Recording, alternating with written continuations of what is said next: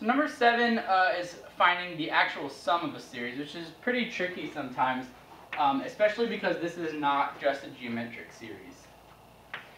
We have n equals 0 to infinity.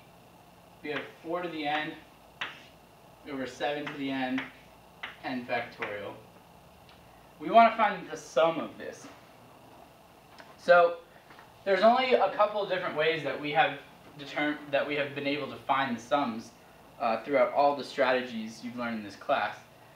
If it's a geometric series, you know a specific sum formula. This is not a geometric series because we have that n factorial down there.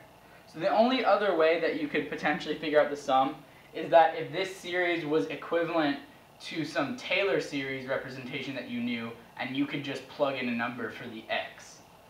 So if you think about all of your Taylor series representations, which one does this look the most similar to? And it's a little bit confusing at first because it's a fraction, but it actually is the e to the x. So remember that e to the x is the sum n equals 0 to infinity of x to the n over n factorial. That's actually what we have here, but let me just rewrite this in a slightly different way. 4 to the n over 7 to the n, you could just write as 4/7 to the n. So these two are the same thing, and now this looks like that. So you can see here that the sum of this series is actually just equal to e to the 4/7 power.